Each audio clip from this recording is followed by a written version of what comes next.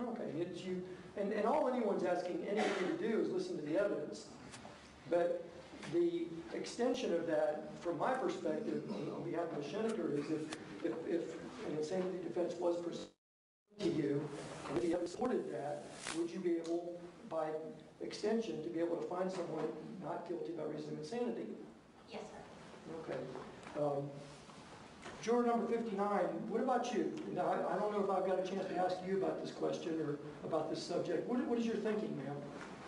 Yes, I think if there was evidence to support it, then yes, I could find someone innocent by reason of insanity. So you recognize that there are mental illnesses that are out there in our community, like it or not, and if the evidence supported it, you could, in fact, find somebody not guilty by reason of insanity? Yes, sir. Okay. Would you have any kind of reservations or second thoughts once you got to that point, or is this a strong feeling you have that you could follow the law in that regard? I could follow the law. Okay. Would you have, again, this is not an easy question. That's why we're spending so much time talking about it. Do you have reservations, or are you comfortable with what you just stated to us? I'm comfortable with that. Okay, thank you. And I think Juror 57, I already asked you the same thing. You said if there was evidence, you could find that, correct? Or am I thinking of someone else? No, you asked me. Okay. Yes, I would be comfortable with it, particularly knowing that there still may be ramifications after the fact. So when the judge read that instruction to you, or that law to you, that actually eased your mind about it? I was pretty sure that was the case anyway. I didn't know for absolute sure. I got I was you. pretty sure that was the case. Okay, so if the evidence supported such a finding, you could find someone not guilty by reason of insanity? Yes. Okay. Yes. Any equivocation about that, or any reservations you have about that? No. Juror 53, what about you? How do you feel? I don't know if I've asked you about this. Yeah, I feel the same as the gentleman just having. Okay. If the evidence supported it, you could find somebody not guilty by reason of insanity? Yes. And again, I want to push these things to the extreme to find out what you guys are really thinking, but if I asked you, could you always find somebody not guilty by reason of insanity no matter what? Or if I said, could you never find somebody not guilty by reason of insanity no matter what? You wouldn't support either of those, I take it. The evidence has to be there, and then you feel comfortable? Yes. Okay. Is there any other ideas that you have that you would share with us, or any other thoughts that you have as we're talking about this subject? No, sir. Okay. Jurors 39 and 42, I think I already asked you this question. Yes. I think 74, I already asked you the same question, correct? 83, did I ask you? You did not, but yes, I agreed that I could find someone not guilty by reason of insanity. And for you, as a potential juror in this case, how would you make that decision? What would be your criteria? The evidence presented, if it proved the fact that they were insane. Okay. Okay. And would you have any reservations about that? Is that something you'd feel uncomfortable about? I'm not uncomfortable with that. Okay. Juror 86, I know I haven't asked you about this subject. What is your thinking, sir? I wouldn't have any reservations or personal biases against somebody being let off for the reason of insanity. And now you listened to the instructions from the judge, and let off isn't exactly what he said. He'd have to make a decision. That would be something different, right? Yes, sir. But when my question to you is, would you be able to find somebody not guilty by reason of insanity if the evidence called for that in your mind after assessing the evidence? Yes, I would be able to. Would you have any reservations about that, or would you feel uncomfortable in any way, like, oh my God, they're forcing me to do this, or forcing me to follow this law that I can't stand, or something like that? No, sir. Okay. What do you think, Juror 87? Before hearing the judge read the law about it, I had reservations because I felt if the defendant did, if she was found not guilty, that she would just walk away. But after he said that he could send her to an asylum or something else, then I'm okay with it. So I think I would be okay with it. I think I can. I think so. Because my issue is justice. Is justice going to be served for the father? Would you feel compelled to to be sympathetic to somebody, one person or another in this case? To be honest, to be completely honest, I'm sympathetic for the father, because he's the one who's really the one that lost something that's completely valuable to him, and he no longer has it. But at the same time, I do believe in the insanity plea also. But, and I think I asked you earlier, and you said that you also believe in presumption of innocence. Yes, sir. And, but let me ask you this, and look, people feeling sympathetic towards somebody, that happens in life every day. There's nobody saying that you shouldn't or you can't or whatever. But one of the things that would be told to you and instructed you, you shouldn't be deciding a case based on anger at somebody or sympathy for somebody or, you know, certain factors that the judge will read to you eventually. And I know you just said that you would be sympathetic to the father, and that's fine. But my question to you is, would your sympathy towards the father cause you to have some kind of a bias one way or the other in this case? Do you feel like that would kind of tilt you over in the direction of the state, the accusers, because of your sympathy to the dad? I can't say yes or no.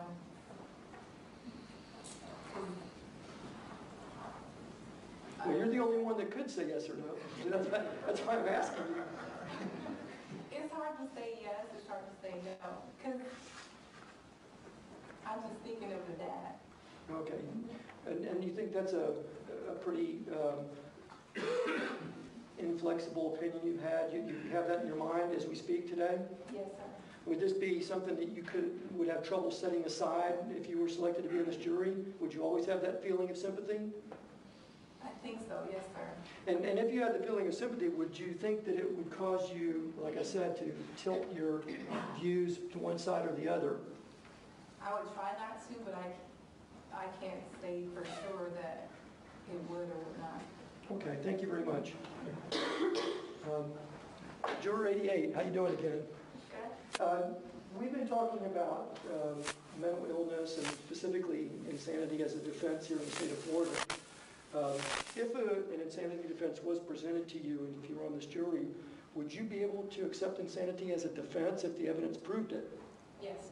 Would you have any qualms about that, any reservations or second guessing yourself or anything of that nature? No. Would you feel like somebody was forcing you to follow a bad law or follow something you didn't really think was right or good? No. Okay, you'd be okay with it, the whole process, if the evidence showed it. Yeah. You know, I'm not trying to tell you manufacture something. I'm just asking you if the evidence was there, would you feel comfortable with such an opinion? Yes. Okay. How about you, Juror 89? What do you think? You got a chance to think about what some other people's comments were. Do you share some of those comments, or do you have, what's your opinion? I take a pretty pragmatic and logical approach to things. I'm not a psychiatrist or a psychologist. I don't possess any degrees in those fields. Having said that, though, I don't believe that insanity or mental illness can be used as a blanket excuse for any or every action. However, at the same time, I don't believe that there isn't some forms or times where it's severe enough where actions result as a cause of it. If you're selected to be in this jury, to what or to who or how would you look for direction as to whether it existed in this particular case? Since I have very little to no background information on the case. Well, let me ask you point blank, would you be prepared to listen to the evidence? That's how you would... That's the base reason that I'm here. If I wasn't, I would have tried to get myself disqualified. We could have gone home. There'd be no point for this. And my question to you, and I think I understand what you're saying, and I just want to make sure that you tell me, just so I don't misunderstand. Do you feel that sometimes insanity or not guilty by reason of insanity would be called for, but sometimes it would not be called for? Absolutely. And so you're prepared to go either direction. You are prepared to say that you could say not guilty by reason of insanity, or you could say, no, I don't believe that, depending on your view of the evidence. Am I hearing that from you? Correct. Is there anything else that you would say that maybe I didn't paraphrase correctly or paraphrase well? No, I believe that was the sentiment. Okay. Any other thoughts you have on this subject? I'm talking to you. Not so much at this time. As I said, I've listened to everybody. I understand some people's approach to it. People might don't understand their approach to it. As I said, unless you have all the facts and the I'm not an expert in those fields, so those facts would come from somebody else. Other facts, you know, be it forensic or something else, would come from somebody that possesses those degrees, possesses those expertise. And of course, you get the law from the judge, Correct. and you can use that too. But at the end of the day, I'm here to listen to everything and decide based on that. I don't rule anything out, and I don't accept anything for, you know, for granted either. Okay, thank you, sir. Juror 98, I don't know if we touched on this or not with you, I'm not sure, but just in case I'm losing my mind or something on the memory part of it, what did you tell me, or did I ask you this? I accept insanity as a valid defense, but I will need to know when that person was found insane, and with all the evidence that was presented to go along with that. You know, I think there's such things called temporary insanity. I don't know, but just because it happened, you became insane when it happened, or you were already insane. So. Well, yesterday, Mr. Pruner endeavored to give you some background on what the actual definition of insanity is. And I'm not going to go over that with you today right now, but trust me, if that comes to your attention as a juror, the judge will make you very, very aware of the law. And then it's just a matter of plugging in the evidence that you hear, the testimony that you hear, and see if it fits. Right.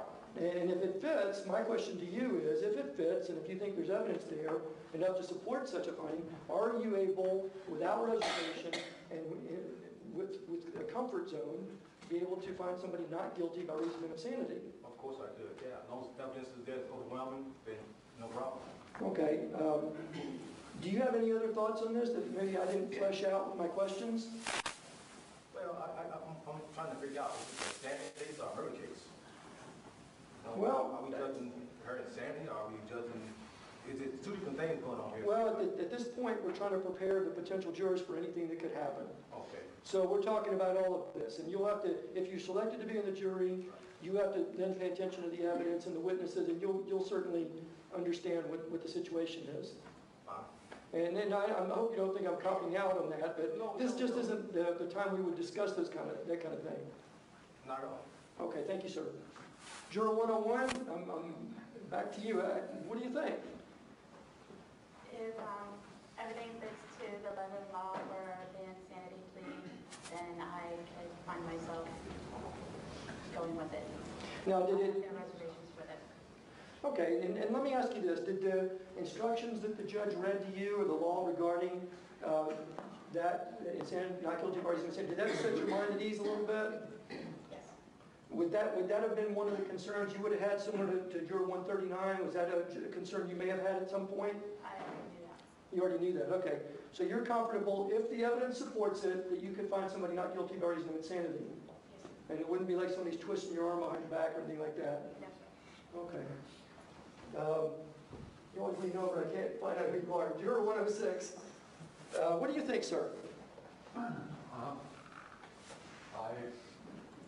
feel like everybody else, well, not everybody else, but I feel that I could go with the law. You know, if they want, if it is justified for insanity, I would go with it. Did Judge Battle's reading of the law, the rules about not guilty by reason of insanity, did that set your mind at ease at all? Yeah.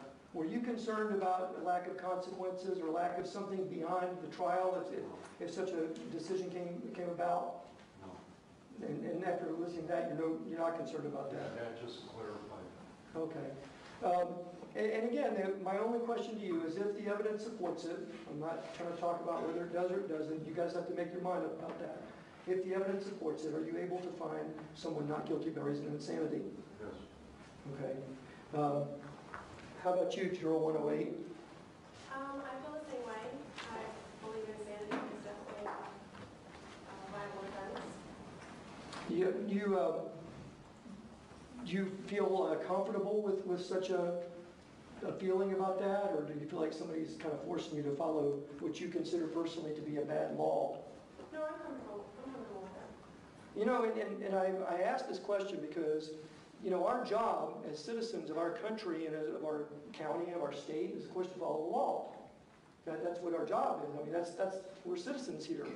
But sometimes you find people in the course of casual conversation or even maybe observe people and say, well, you know, I don't really think that's right, so I don't really care about it. I'm not going to really worry about it or follow it.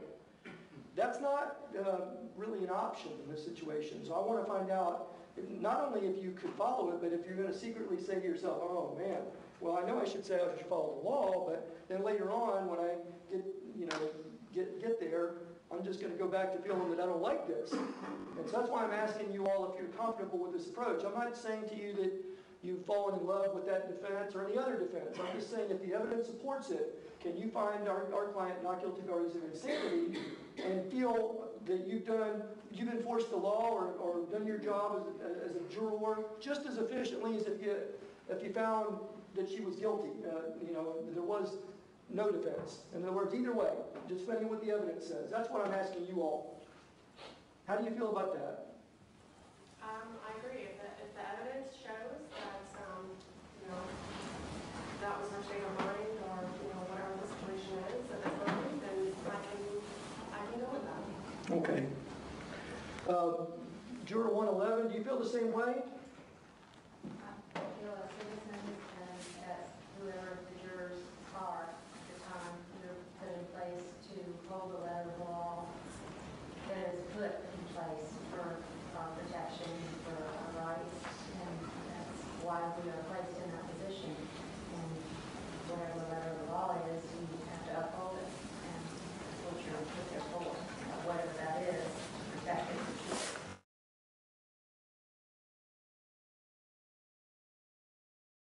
Reluctant in any way to help you, but wasn't real.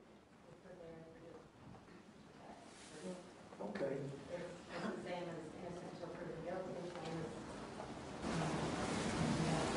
You have to explain to you, you need to understand it, you need to know what it is, and then produce the evidence, and if the evidence is there and it's proven, then you uphold it. If it's not proven, then you don't uphold it. You can't. And you're comfortable with that approach? Thank you, ma'am. Juror 113, what do you think? You agree with this, the feelings that people have been expressing? Pretty much, yes. As an attorney, you have to excuse me, but I'm usually concerned with someone says pretty much. Because I'm always wondering, what part do you not agree with? So how do you feel about this? Well, you've had some who have, expressed that they have just a small issue. You know that it's there, and you hear it there, and you know that there is a small issue that someone is having about. But I think the judge did clear it up when the idea is that there is no consequence. That's what we were getting from what was being said, that there was no consequence, even if the verdict or what came out of it was guilty by reason of consent, that there was no consequence. Now you know differently, or at least your mind is set at ease. You feel more comfortable now after hearing Judge Battles give you the instruction? Well, I was fine with it from the beginning. I had no problem. Okay, you felt that other people may have had their mind set at ease from listening to that. Right. I was just saying from when I said the most part, I could hear some who were. I got you. Thank you very much. Juror 118, do you want to weigh in on this subject? How do you feel? I agree with the other prospective jurors. It is a valid concept. It's a right under the law. And if the evidence supports that mental state, I would find that. Okay. Would you feel that somebody's forcing you or you're reluctant in some way? Or if the evidence shows you? And again, that's the variable that, if it's there, it's there. If it's not, it's not. And you get to decide that. But if it's there in your assessment, are you comfortable with making such a decision? Yes, if the evidence is there, then it's very clear to me. Okay. Now, would you feel that you have the same need for clarity for evidence presented by the state of guilt? Absolutely. The state has to prove guilt. Well, what I'm getting at is there's the same urgency for clarity and for detail on both sides of the tables here? Judge, may I object and approach, please? You may approve.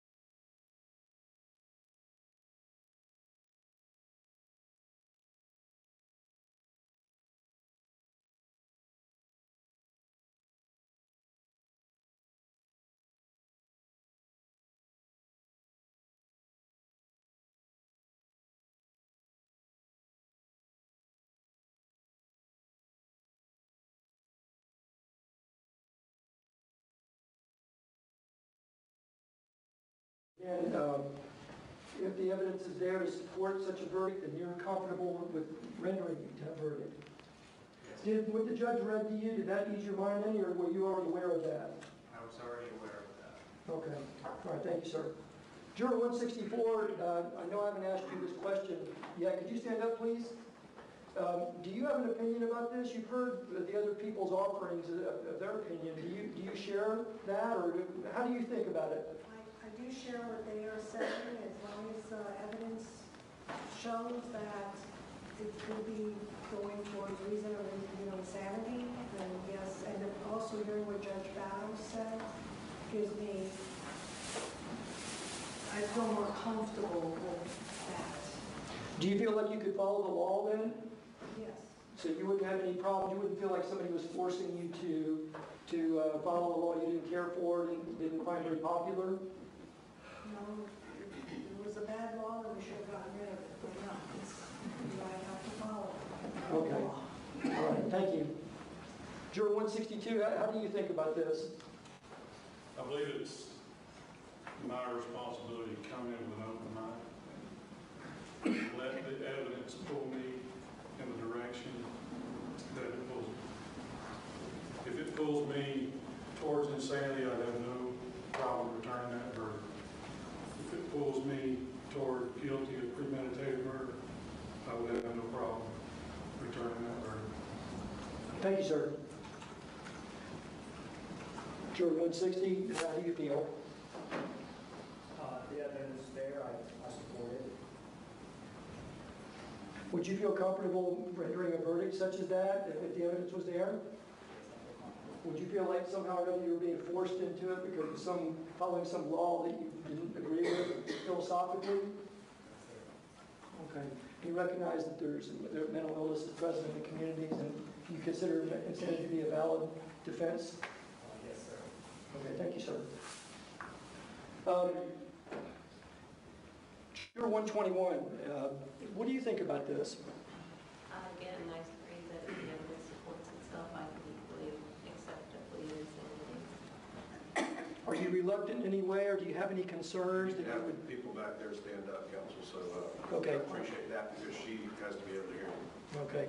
Do you have any concerns, or I know that, for example, Juror 139 expressed some concerns, or do you have concerns as well, or do you feel comfortable the position you just stated? No, I don't have any concerns. I feel perfectly comfortable. Did what Judge Battles read to you, did that set your mind at ease, or were you already aware of that? I was already aware. Okay, thank you. Juror 128, what do you think? I agree with 121. Okay. Did what the judge read to you, did that help ease your mind a little bit, or were you already aware of that? Okay. So if the evidence supports insanity as a defense, and not guilty by reason of insanity is a verdict, you could return? Yeah. Okay. Thank you. How about you, Juror 135?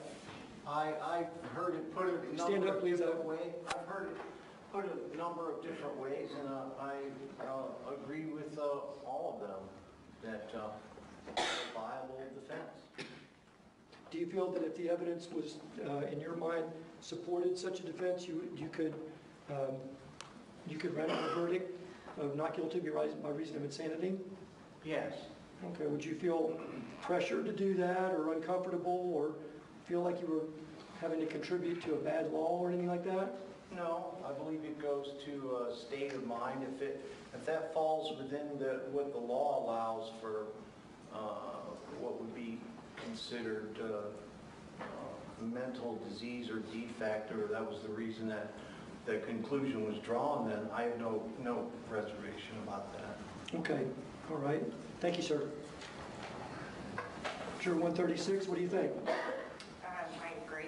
I have no reservations about it following the law of insanity. Okay, you have no reservations at all? Okay, thank you. How about you, Juror 141? I agree. I could find that as an acceptable, not guilty verdict.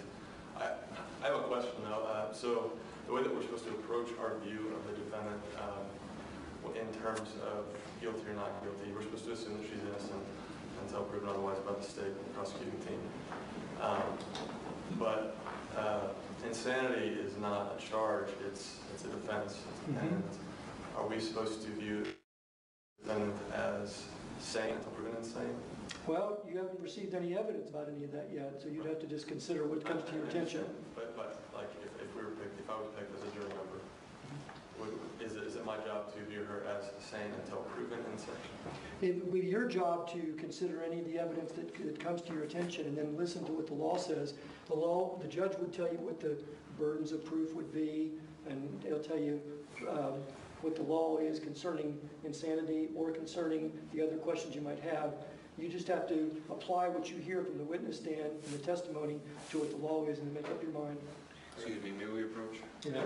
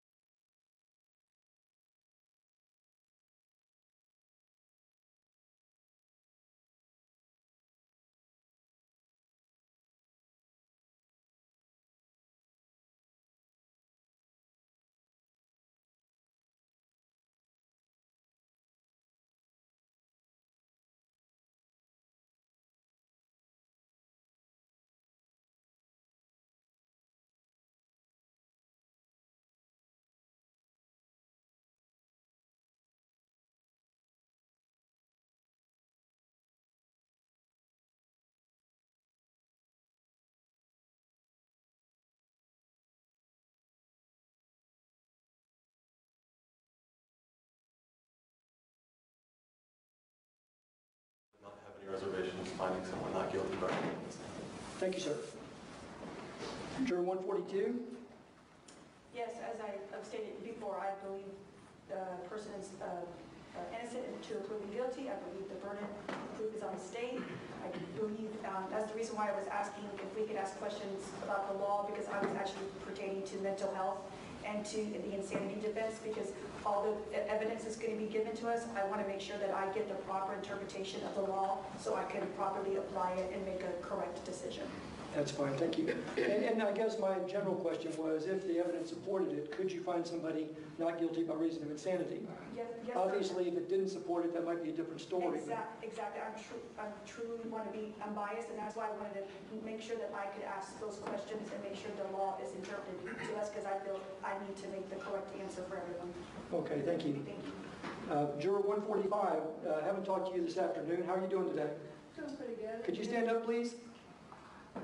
There you go. I believe that it has to be proven for insanity or non-insanity. It just depends on the evidence that is put in front of us in order for me to make the correct decision. And yes, I can be, if she's proving insanity, then yes, I could go with. Okay, thank you, ma'am. Juror 147, do you have an opinion about this? Yes, I also agree with the majority. I would be able to consider it if all the evidence pointed in that direction. Okay, would you have any qualms about that or reservations? No. Okay, thank you, ma'am. Juror 148, do you have an opinion on this subject? Just that I would weigh the evidence and decide, depending on your defense and what the state can disclaim. If you found that the evidence supported insanity, would you be able to find somebody not guilty by reason of insanity? Yes. You wouldn't have any reservations or qualms about that?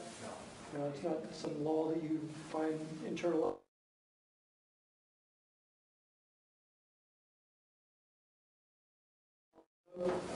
What the judge said to you earlier, all right, thanks, sir.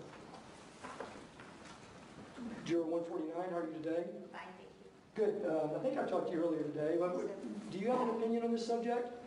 I agree with the majority of the folks here that I would also weigh the evidence, and if it was proven to me that she was guilty, then I would go that way, and if it was proven to me that she was not guilty by evidence, yeah, I have no problems with that at all. Okay, thank you, ma'am. Juror 152, what do you think? I have no opinion. None? Not really. I was a little confused about, I still am, but I'm sure it's cleared up. It was alluded to by juror number 141, who the burden of proof rests on when the claim of, or the defense of insanity is invoked. But again, I'm sure that'll be cleared up. If you listened to the evidence and you were convinced that insanity was present, would you have any philosophical issues with following the law and finding somebody not guilty by reason of insanity? No, sir, not at all. Thank you, sir. How about you, Juror 157? I would definitely consider it a defense and weigh all the evidence. Okay, would you have any philosophical problems with it or any reservations? No, no. Did Judge Battles read to you? Did that help you think about it? I was familiar with it, it just confirmed it. Okay, thank you, thank you. How about you, Juror 158? Yeah, I definitely believe that insanity is a very real thing, and that it can be used as a viable defense, although the burden of proof has to be very 38. Sharpened out. That is If you found that the evidence supported such a verdict, could you find somebody not guilty by reason of insanity? Okay.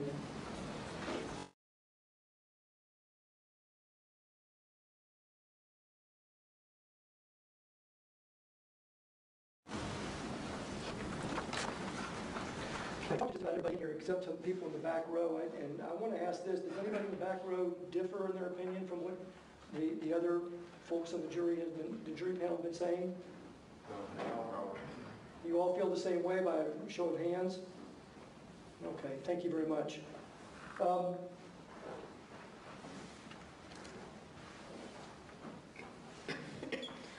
Judge, if I could ask just for one moment. Thank you. Yes, sir.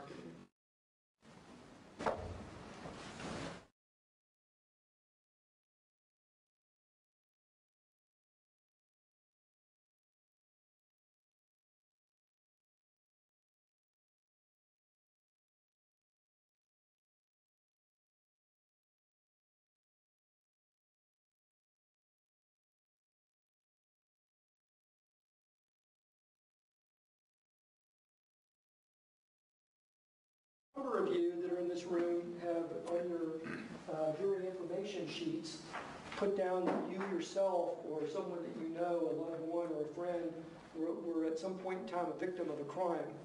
And it's not always specified in the form as to what the crime might have been. It could have been something like the car being broken into, or it could be something more serious than that. I don't know.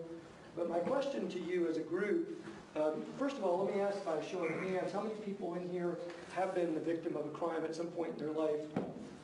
Several of you. My question, and this is a blanket question, and we can certainly talk individually with people at some point if you want to, but did your experience being a victim of a crime, does this in some way, shape, or form affect your ability to be on this jury? And by that I mean, did something about the experience, maybe something about the guy that stole your car stereo was never caught, or something about the way you were treated in the criminal justice system even though you were the victim, something having to do with that case. Did anybody here have such a negative experience that they would then say, well, you know what, I want a jury now, and somehow or another hold it against either Ms. Schenecker or the state of Florida, either way. Because again, we're looking for people that can be fair and impartial. So my question is, and again, if there's something that you have inside your mind, if you want to, we can talk, privately, or just by a show of hands, is there anyone here that the experience that they had when they were a victim of a crime in the past themselves, would that in some fashion or another in your mind give you pause or reservation in terms of trying to be a fair and impartial juror in this case? And I'll give you a second to think about that. You guys can all remember your personal situation, and it's never fun or never a good situation to be involved in things from that end of it, but did anything in that experience, would you bring that here and maybe make the Schenecker pay, or maybe make the state of Florida pay because you didn't think you were treated fairly by police officers or by the courts or anything like that? Is there anything that anybody has in their mind like that?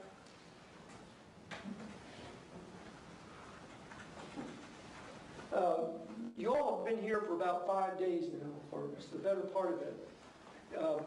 And what you have heard is that this is your last chance to talk to us, and this is our last chance to talk to you, other than the forum of actually doing the trial.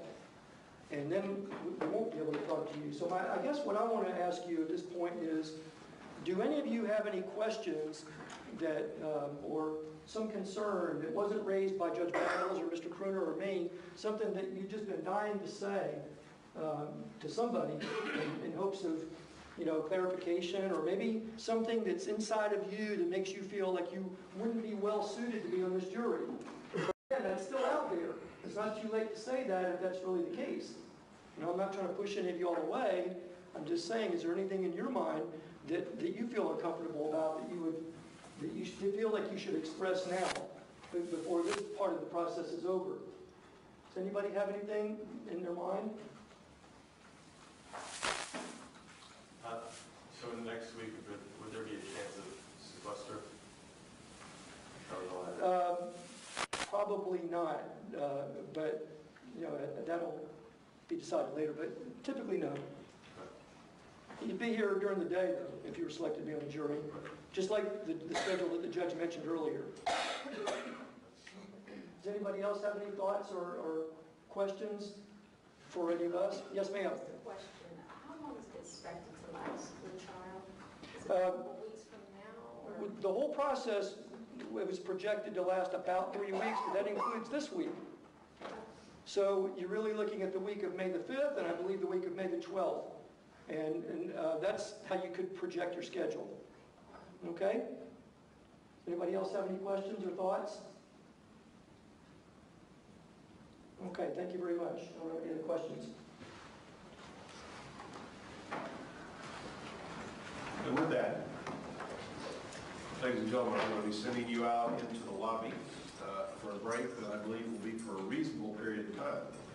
Now, as I send you out, first let's remain in the lobby so we can be lined up, ready to come back in when we're ready to proceed. And let's remember again, and I'm going to remind you, you know those very important instructions. While you're out there, you're not to discuss this case or what we've been doing in this case. That is the questions, the answers, the process itself. Not to discuss any of that among yourselves, not to discuss it with anyone else. You're not to allow anyone to discuss it with you in your presence. Not to read or listen to any reports about this case from any source whatsoever. Of course, not to speak with the attorneys, any witnesses, defendant about any subject until deliberations are complete, and not to gather information about, communicate about this case, the people or places involved or your jury service through any means, including all those electronic devices. With those very important instructions, we'll send you out for another break. All right.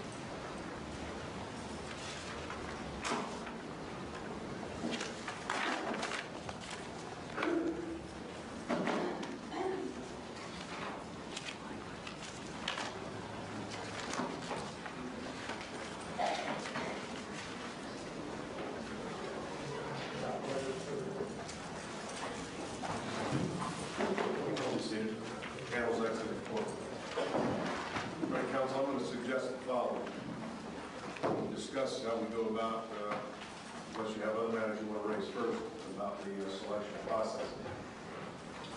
I'll discuss that in a second. Perhaps first I should go ahead and, at this juncture, before you consult further, if you have identified further proposed motions to strike individuals for cause, you may want to raise that now. Do you remember juror number 87, who moved for cause? No objection. All right, just a moment. Let me look at my notes.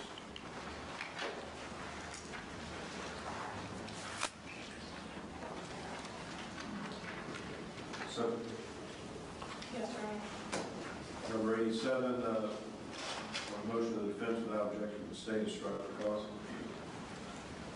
And the other one would be juror number 139, we will review that cause objection. No objection. Number 139, after further inquiry, or the 139 indicating he maintains the reservation that he had expressed earlier on motion of the defense without objection to state is struck for cause. Nothing from the state. I don't have any additional, Your Honor. All right, let's do this. I'm going to discuss, counsel, and you'll tell me rather simplistic manner of going about our jury selection. First, because of the number that we've been dealing with as we've gone along, we've entertained your motions to strike individuals for cause. Of course, that is not the end of that inquiry. I want to step off and give you an opportunity to consult. When I return, I propose going about it in the following fashion. I'll turn first to the state, so they may propose any additional motions to strike individuals for cause. And so, for example, only, if they were to propose to move to strike, you still have number four for cause. I would simply turn to the defense. If you have no objection, once again, you'll indicate no objection. In absent something unusual or extraordinary about that, I'll probably grant that. In that fashion, we'll go through those additional motions to strike individuals for cause proposed by the state. Follow.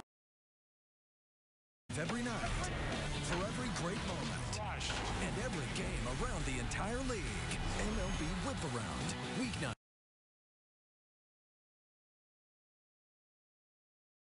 If you're following, in that simplistic fashion, we're going to go through in the selection of our panel of 12. Once we've selected our panel of 12, either by the acceptance by both parties or the exhaustion of our peremptory challenges, we'll turn to the selection of our 4 alternates.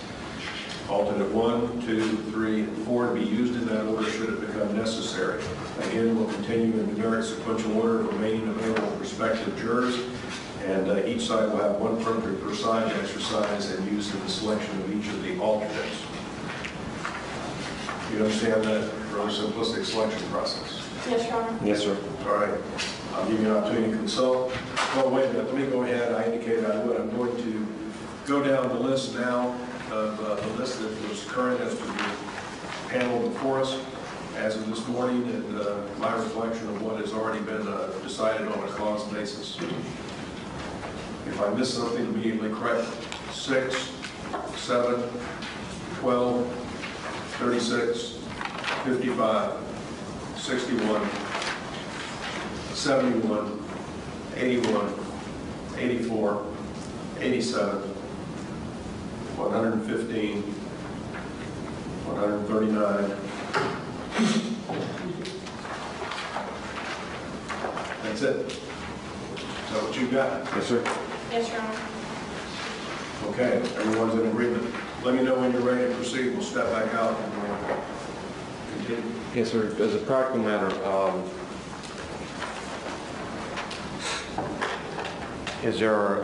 there rooms available outside of this courtroom that is extensively mic'd up and open to the public where we could have privacy for our consultations?